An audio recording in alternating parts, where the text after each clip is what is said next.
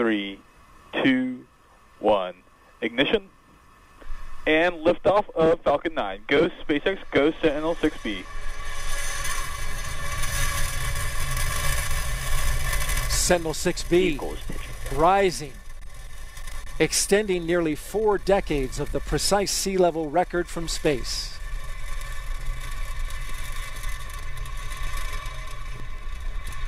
Falcon 9 booster is currently firing all 9 of those Merlin engines at 190,000 pounds of thrust per engine, and we can hear it, and soon we're going to feel that in our chest. So exciting.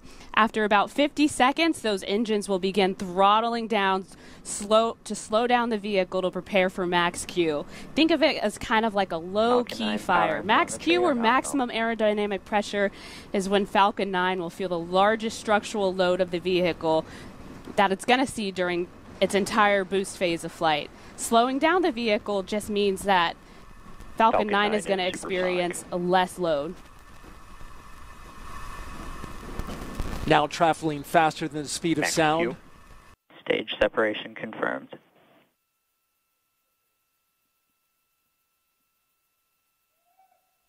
MVAC ignition.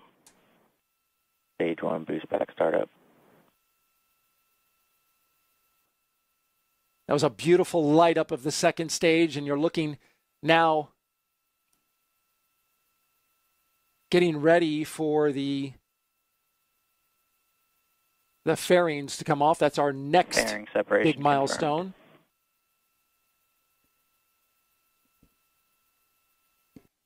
And we're now just a few seconds away from the expected big moment of separation of Sentinel-6B from the second stage of a Falcon 9 rocket. We've got a crystal clear shot of the spacecraft and the rocket. Sentinel-6B less than 10 seconds from separation. And there she goes. Sentinel-6B flying free. Another international partnership taking its place among the fleet of satellites tracking Earth's vital signs from 800 miles above our planet. And look at it go. Wow, that's incredible, Daryl. And big congratulations to this team of international partners. We just heard NASA launch manager on his net congratulating the spacecraft team. And a picture perfect separation as you're literally center of the globe watching this satellite go off to do its work.